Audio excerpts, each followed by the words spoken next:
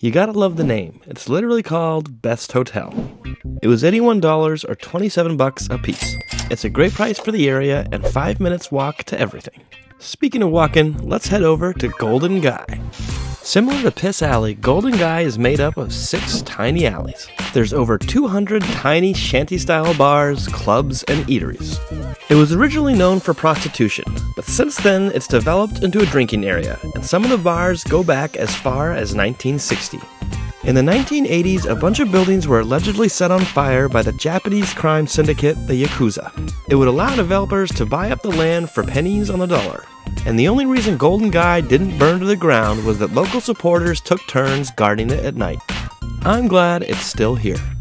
The only issue you're gonna run into is finding a seat. The bars are so tiny that most only sit 3 or 4 at a time. This is a Monday night.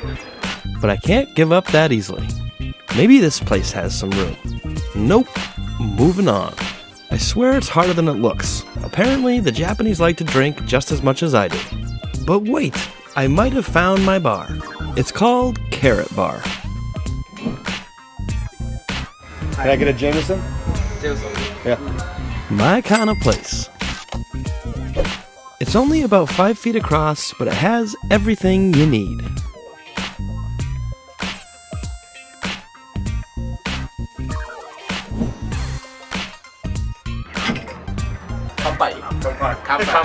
Okay, time to slow down my drinking before I start to look like this guy. Gotta meet up with Tim and Tyson for dinner. To watch the full episode of Dirt Cheap with Chaz Bruns, click the link below.